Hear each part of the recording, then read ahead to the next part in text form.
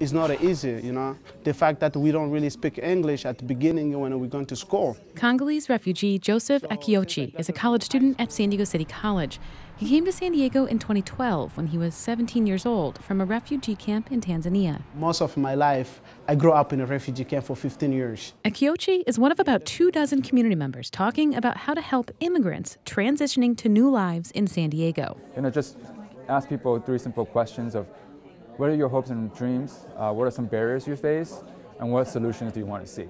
Samuel Choi is the lead organizer of Welcoming San Diego, a coalition of public agencies and nonprofit organizations. What does a one-stop shop look like for community services, health, finance, housing, food? His goal is to create better support for immigrants like Akiochi and his family so they may more easily integrate and contribute in San Diego. So things that are already existing, like what can we do to either get those programs out to the communities that are not yet aware about these, or specific language groups, specific ethnic groups that are not being engaged. He says discussions around education are often raised because the events are held in school classrooms. But the forums also tackle topics of employment, public safety, and more.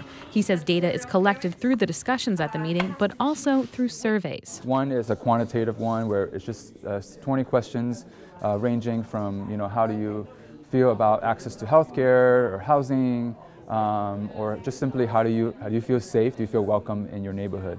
So we're going to capture those to see if there's any trends in terms of demographics of breakdown of refugees versus asylees versus immigrants or age. Choi will compile all of the input he collects into a final report due this fall. Barrier is the language access. He says the group is still figuring out what recommendations it will make to the city of San Diego. Okay, now we have this data, now we have all these input from the community. How do we actually turn that into a report that is both aspirational but not too pie in the sky?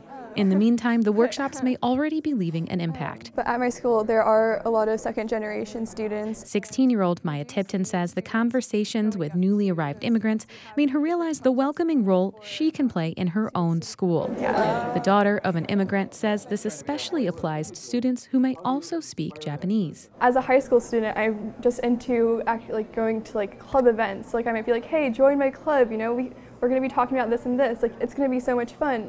This is how you can get involved within our community and how you can share your ideas. And you can say, oh, come join the sport. They want to be able to support the family. Akiochi says it's that kind of opportunity that helped him transition to San Diego from his years in the refugee camp.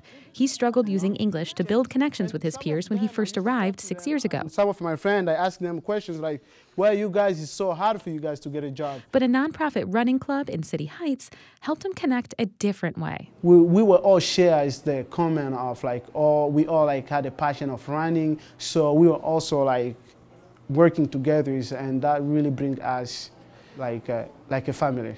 Akiochi is now working to address language barriers for other refugees as a fellow with the local nonprofit Rise San Diego.